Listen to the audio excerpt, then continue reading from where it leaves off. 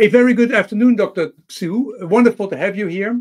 As you know, we're preparing a trip to Taiwan, and we're especially interested in the technology, the digital side of the medical system. You have amazing amount of data. You have a lot of AI tools, and we want to basically discover a little bit about that.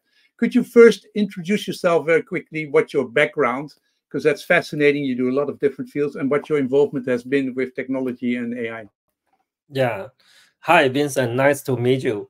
So I'm a medical doctor. I'm a neurologist. So my specialty in medicine is about stroke patient and dementia and some Parkinson disease and migraine. So I also have the master degree for EE and also the PhD for chemical engineering. So I have been working in National Institute of Health in the US from 2018 to 2020 and learning the medical AI in NIH. So when I came back from the US, I go to the medical center in the middle area of Taiwan, the big city, Taichung. I'm working in the AI center as a director. So we have several software as a medical device invention already approved by US FDA and Taiwan FDA. Mm-hmm. So for example, we have different AI tools for medical image. We can identify the stroke area without the contrast injection. And we also have an AI tool for medical signal. For example, we have the AI to detect the acute myocardial infarction in the ambulance.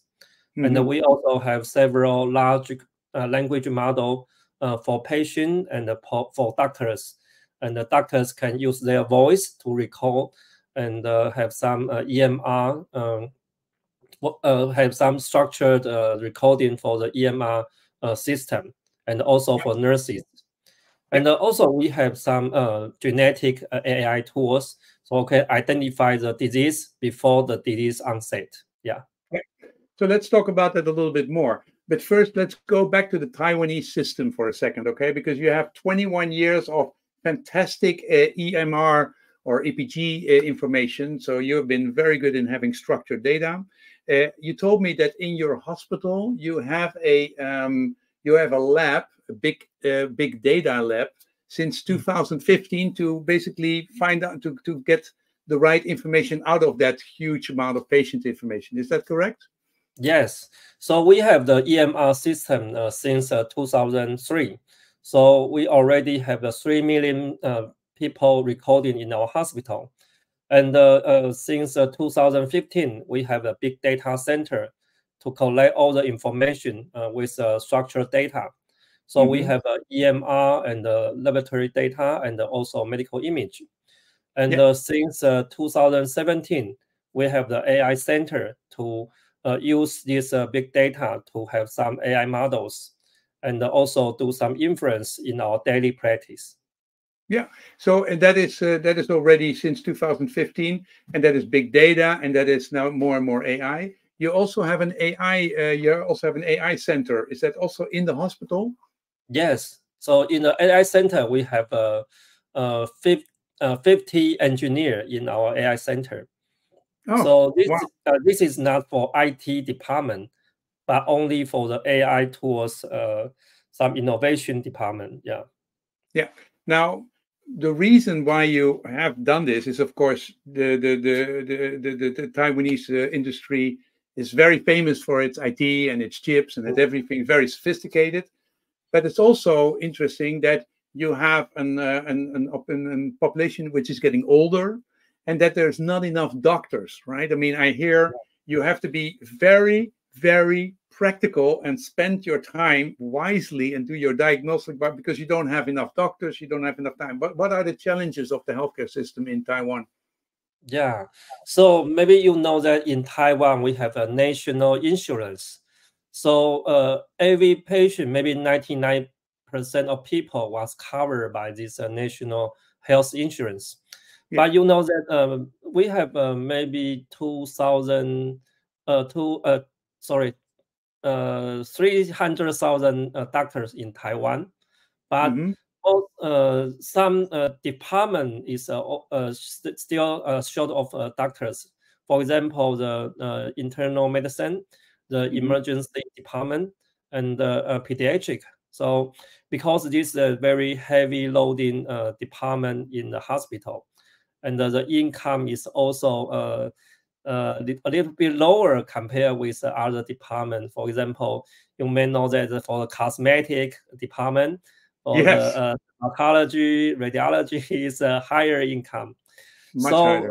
But this is a very heavy loading department, so we need more doctors. But for now, we don't have enough manpower, so we can use the smart healthcare tools to facilitate this doctors loading, not to reduce the loading, facilitate the efficiency. Yeah.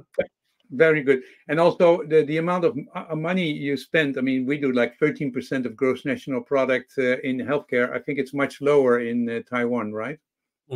Yeah.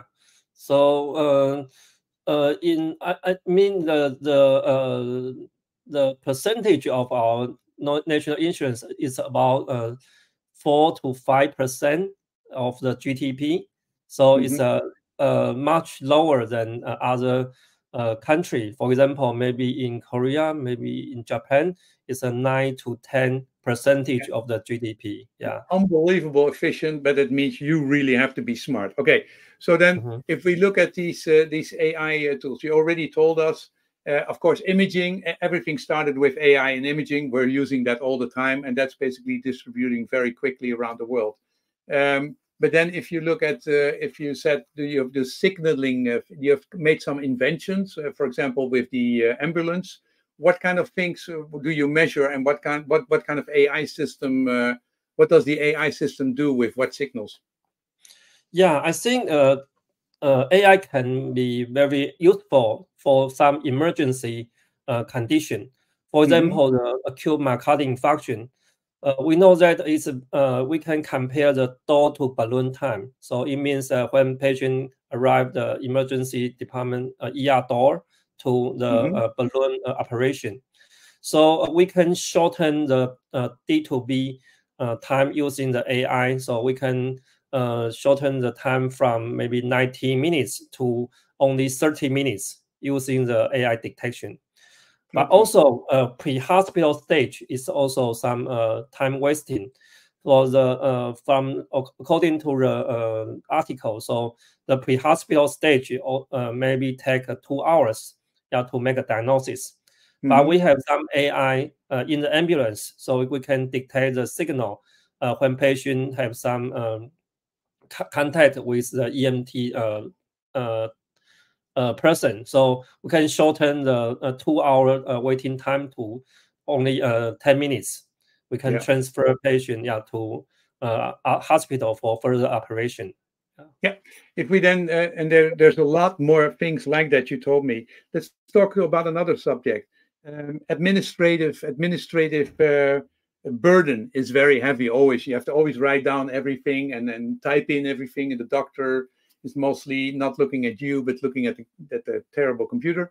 You have been very active with voice recording for doctors and voice recording with nurses, and that putting that in a structured way into the EMR. How did that develop, and how normal is that at the moment? Yeah. Sorry. So for the recording, so we can use only the voice to identify the some subject when patient talking to doctor. So we have 2 AI models. So the first one is a ASR system, so acoustic speech, automatic speech recognition. So the doctor can use their voice to talk to the patient, and we can transfer this voice to some article. So also we have another large language model. We use some like a GPT or some like a Google Gemini to transfer this article to structure recording. So in our hospital, so patient have the doctor have some conversation. So the doctor don't need to make diagnosis. So the AI model can identify the conversation content, so they can identify the voice from doctor or from patient. And we have subjective finding and objective finding. So the system will automatically have some diagnosis and the future treatment and the diagnosis plan. So doctor can have some reference. They can make diagnosis using the reference from AI models. Yeah, so it's called SOAP, you told me, and SOAP is structured, objective, subjective finding, assessment, and plan. That's a nice way to put it. And then the plan and the assessment is generated by the AI or also by the doctor or in conversation, or do they have two opinions and is the system and second opinion, or is it now so good that the assessment and the planning comes mostly from the system? Yes. So we know that the large language model already passed the USMLE, the medical doctor board test from the US. So we also test this large language model in Chinese, in Mandarin. So it already passed the board test in Taiwan. So even doctors and the patient have some conversation in Mandarin, and even in Taiwanese, we can do this. Make this a very precise diagnosis, comparing with other language. Okay. So that, And that is that designed in Taiwan, or is that for based, for example, on MedPalm from Google? Yes. So we have some collaboration with Microsoft, use the GPT, and also have some collaboration with Google, use the MedPalm. So so the system already have some example in the US, like the Nuance have some collaboration with OpenAI and Microsoft. But we use this in Taiwan, so the system can understand Mandarin and even some language from South Asia, like Indonesia or Malaysia. So this system can be applied in the hospital in South Asia and in Taiwan. Okay. And so and how normal is to use that? Is that only used in a couple of places in Taiwan, or is that already becoming normal? How special is that? I think more and more hospital can use this system because I was in the medical center in Taichung, but now I'm in another institute named Industrial Technology Research Institute. So this is the research institute in Taiwan. So we have some collaboration with maybe 20 medical center in Taiwan, and we are working on this. We are promoting this system to this 20 medical center in Taiwan. Okay. What is the future, you think, of AI? What will it do? What will it do with the doctor, the role of the... So first, let's talk about what is the future of AI in the Taiwanese healthcare system in 5 years. I think AI can reduce the manpower deficient, the problem in Taiwan, can reduce the need for manpower in Taiwan, not only in medical doctor, but also in nurses. So more and more nurses is going to also like maybe cosmetic clinic, but not in hospital. So we need more and more nurses in Taiwan. So I think the first step, we want to reduce the manpower, the lack of manpower in Taiwan. And in the second step, the AI can help doctor can make diagnosis in hospital, but not only in hospital, but also in the countryside. So we have another plan for family doctor platform.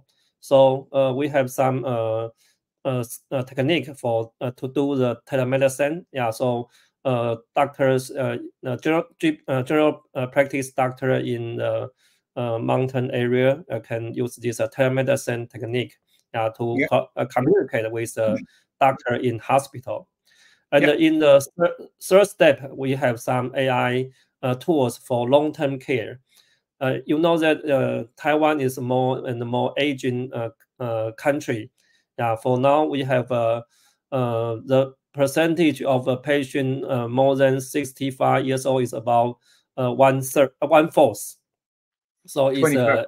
Yeah. 25%. So it's a age society in Taiwan. So Yeah. the long-term care need is more and more will be more and more important in Taiwan. So I think in And the what third do you do especially for older people with AI? What can the AI do for the treatment of older people? Yeah, for example, we can make early diagnosis for some degenerative disease. For example, for dementia or for Parkinson, we have some AI for like a gait identification. So we have a walkway. So when patient walks through this walkway, we have some gait analysis. So identify if the patient have Parkinson disease or dementia. Hmm. So patient don't need to come to a specific clinic for the diagnosis.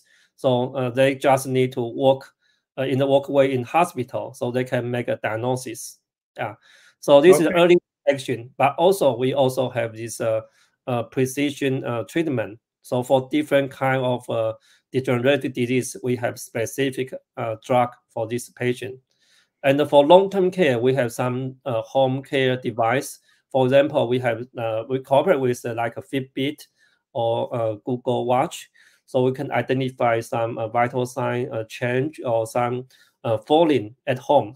So patients don't need to come to hospital; they can have some hospital at home service. Yeah, so they can have some long-term care in their own Yeah. house, but not in And hospital. that is, of course, telemedicine. That's normal. That Mm. everybody's using that, but also the specific role of AI is this with the diagnosing. Let me ask you Yes. two more questions. Mhm. What do you think of the autonomy of the doctor? I mean, is the AI system, is the doctor going to be an input for the system, and it makes the diagnosis, or is the system an helper of the doctor? What is happening with the autonomy of the doctor with this new AI sophistication systems? Yeah, I think for now the autonomy is only for doctor. So in Taiwan, only doctor can make diagnosis and the treatment. So AI is just an assistant, but not it cannot control this diagnosis or treatment plan. Hmm. But in the future, I think AI will become more and more smart. So Hmm. doctor can have some or patients can have some second opinion from AI tools. Yeah, but I think we will have some future plan. Yeah, for doctor can have some collaboration with the AI. So in the future, yeah, doctor will have more and more connection with the AI tool. Yeah. Okay. And then the system is trained on data and is trained on purposes, on goals. We're now thinking about, hey, if we have all these AI systems, they slowly start taking decisions, their second opinion, they become more smarter, and they basically become strong second opinion. And then the doctor has to, at a certain point, has to say, well, um, I am not of the same opinion as the AI system because, and slowly it's a way that it's changed. Um, is that something which is worrying doctors, or is everybody so happy that because they don't have enough people that they say, hey, we can use all the help we can get? Yeah. So you know that there's a news, yeah, maybe 1 or 2 months ago that a very rare disease child have some diagnosis. This child already have some visit with maybe more than 10 doctors in the US, but Hmm. the doctor can make a very correct diagnosis. But the mother of this child asked ChatGPT about the symptom, and the ChatGPT make a very precise or correct diagnosis. So I think this is a very good example. But I think on the other side, because in the medical school, our teacher tell us that when you hear the horse sound, you can think the horse, but not the zebra, because zebra is very rare, and Uh-huh. the horse is more common. So when a patient come to our clinic, so we will make diagnosis based on the common condition, not the real condition. And most of the case, our diagnosis is correct. But in the very rare case, the patient have very rare disease, we must think about the real condition. So in this situation, I think doctor can cooperate with AI. So AI will, sorry, AI will more focusing on real condition, but doctors will, based on the common condition, make a diagnosis. So we can cooperate with AI to make the very precise or correct diagnosis based on a different condition. Yeah. So that's a very rational answer, and that's correct, of course. But I'm saying this whole AI tool sets, does it worry people in the healthcare world, or are they very excited about it, or is it a combination of everything? How much are people afraid to be replaced by just some smart machine? I'm very excited, but I must say a lot of doctors, my colleagues, is very worried because one of the director of our cardiology once tell me that he don't like my AI tools. Because when patient has acute myocardial infarction, so medical doctor, his student will check the AI diagnosis, not the ECG signal, the raw data. So he don't like my AI. But I say you should cover the answer from AI. You should make the students read the raw data by themselves. Yeah. Okay. Hey, and the system, is it trained to optimize for money, as many healthy years as possible, to optimize the amount of income from the hospital, or to minimize the amount of cost for the government? You can train the model in different ways. How is that decided? Because in Taiwan, actually, we will not get some payment from the national global insurance. Yeah, the insurance didn't pay for AI. So, but in our hospital, so we can say that the doctor can see more patient and then make more diagnosis using some AI tool to make their work more efficient, but not directly from the payment from the global insurance. But we try to solve this problem. Yeah. Yeah, I'm looking forward to all these discussions when we arrive in October. I'll be visiting in June. I hope I'll have the chance to meet you in person. That will be, and I will have a little bit more smarter questions to ask you and to get a little bit more involved in it. And would you be willing to talk to our doctors in October when we come with 30 doctors to visit your country and study your system? Would you be willing to share that with us? Yeah, sure. I'm looking forward.